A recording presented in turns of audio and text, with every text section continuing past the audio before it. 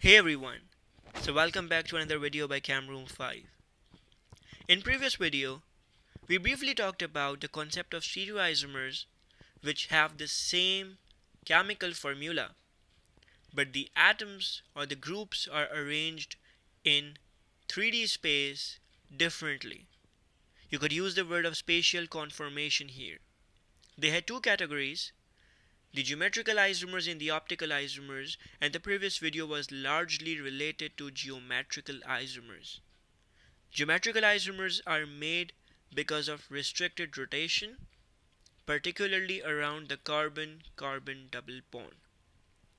In today's video, we're going to talk about geometrical isomers in detail, that when there's a carbon-carbon double bond, obviously both carbons, let's call them again the yellow and the blue ones, are bonded to two more groups each.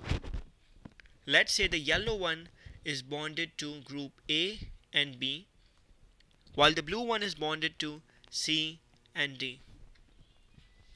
The main concern is that when one of these atoms is rotated, it should create a new structure.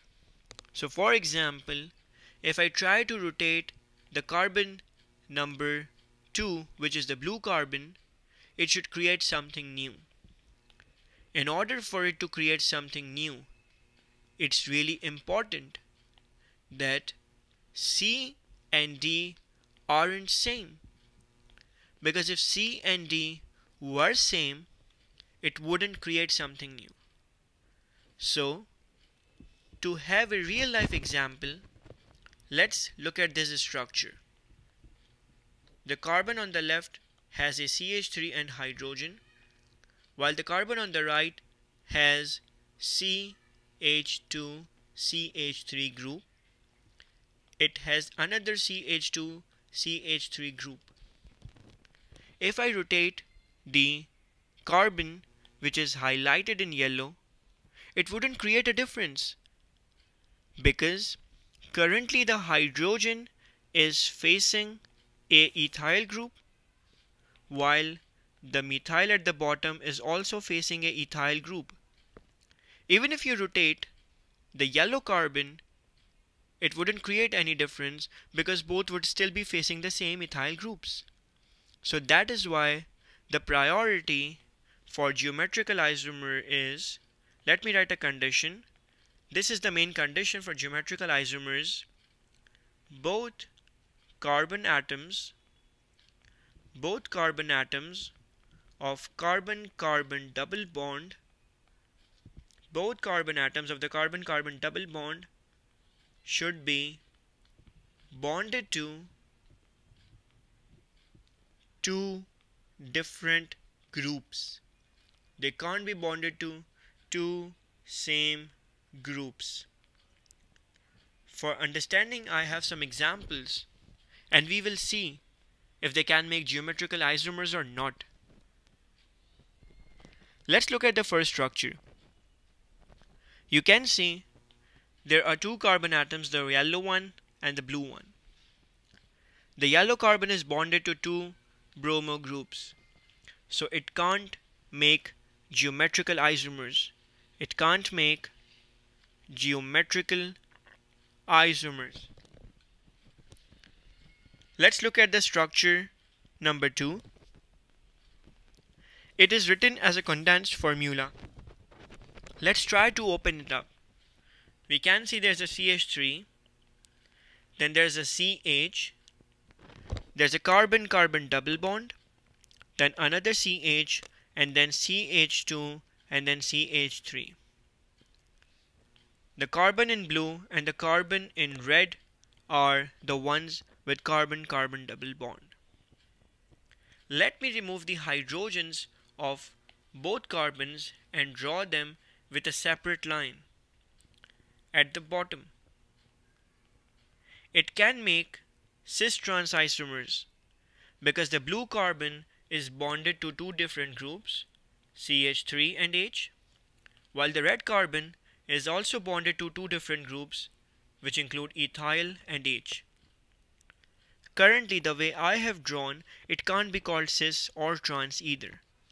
but it looks a little like the cis one. Let's draw it as a proper cis structure. Both hydrogens of the blue one and the red one at the bottom, while their secondary groups, the methyl for the blue one and the ethyl CH2CH3 for the red one, are on top. This is how the cis structure for this compound is drawn. How would you draw the trans one? For the trans one, draw the carbon-carbon double bond exactly the same way. This time, don't let the hydrogens face each other. Draw the hydrogen for the blue carbon on top and for the red carbon at bottom. Now what you can do is, you can allow the remaining groups to accommodate themselves. Now you can see the hydrogens aren't facing each other, rather they are in opposite direction. The first structure was cis, the structure at the bottom is a trans. Let's look at this third example. It is again a condensed formula. You can see it starts from the left with a CH3, then there's a CH2, there's a carbon with OH, which means a branch. Then you can see there's a double bond, there's a CH, and then CH3. There's a double bond between the blue and the red carbon.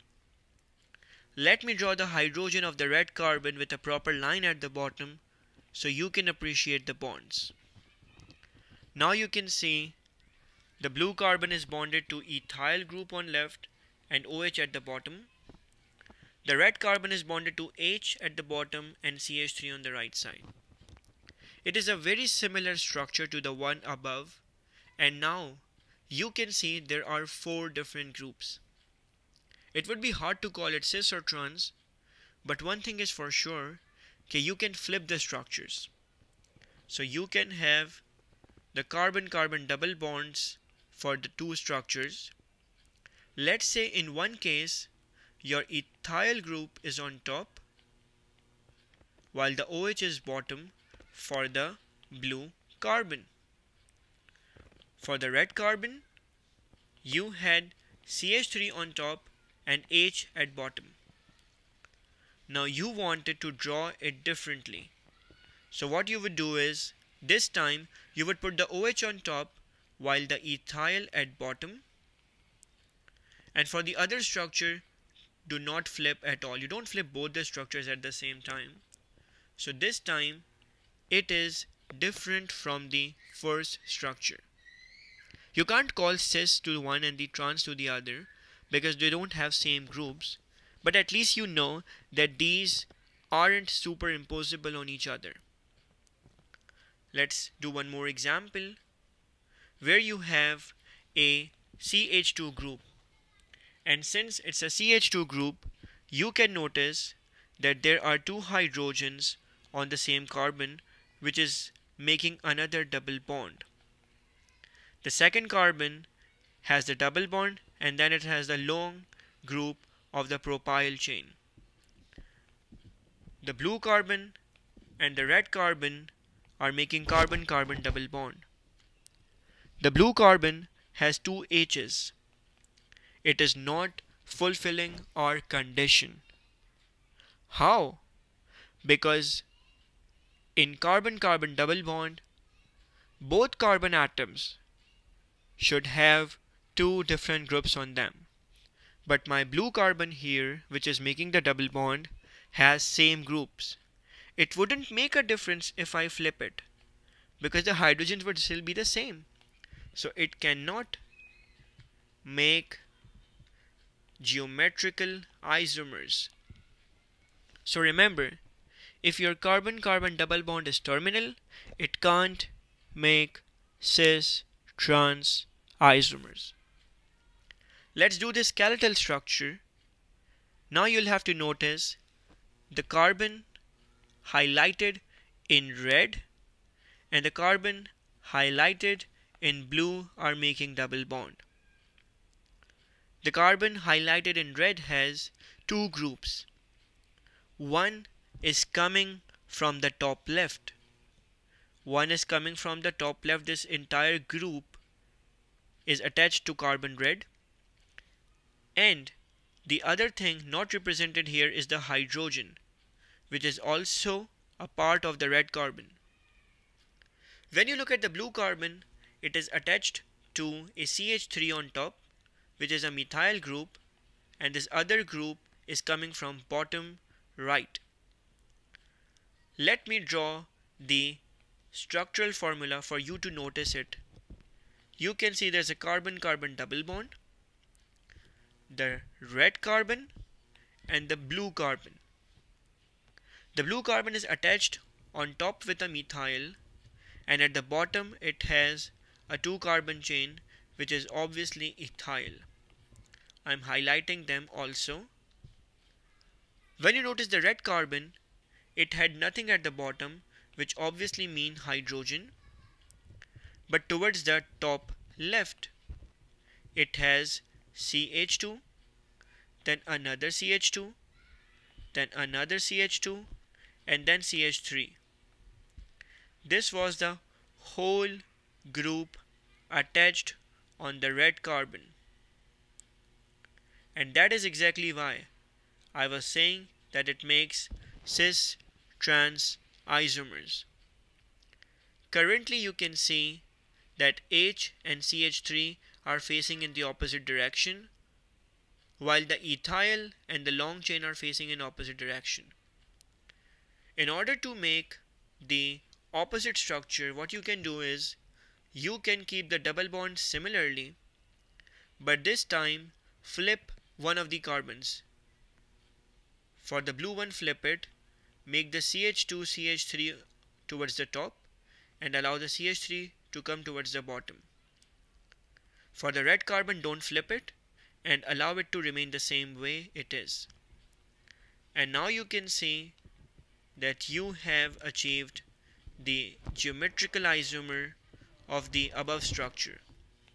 Your carbon blue has been flipped, but the red carbon is still the same. This is how geometrical isomers are made for skeletal formula. So now you can see that this is how it's done. Let's focus on this carbon and then we will talk more in the next video. We'll do some stereoisomers over there. You can see that I have a blue carbon and a red carbon. And a red carbon. But my red carbon is only showing 2 bonds. What about the other 2 bonds? Those are 2 hydrogens, because in skeletal we don't show hydrogen, right?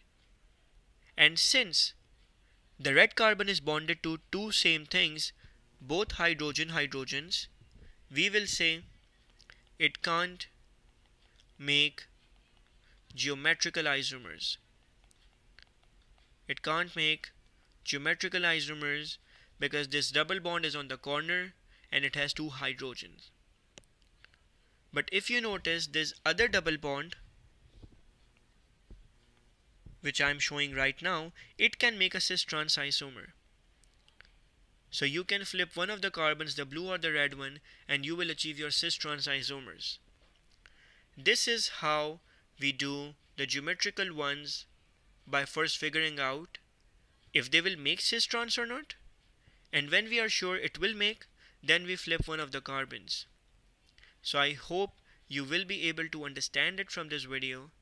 So in the next video, we'll talk more about stereoisomers, particularly the optical ones. Stay tuned, guys. Thanks.